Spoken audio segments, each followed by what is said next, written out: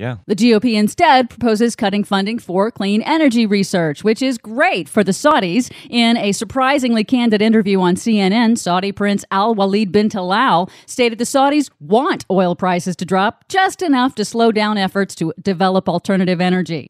We want the price to be between 70 and 80, not only to help the West, but also to help ourselves. We don't want the West to go and find alternatives, because clearly the higher price of oil goes, the more you have incentive to go and find alternatives.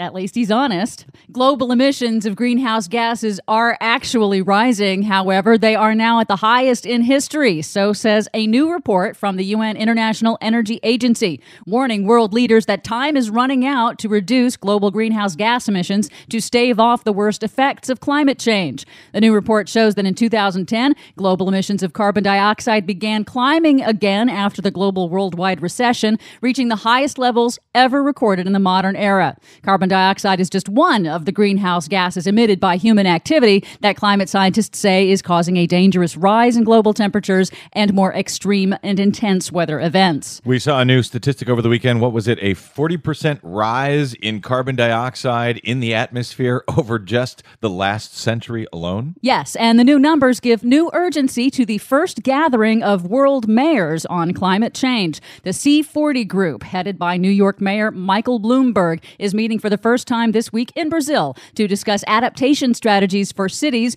to prepare for the predicted increase in deadly heat waves, droughts, and floods predicted with climate change.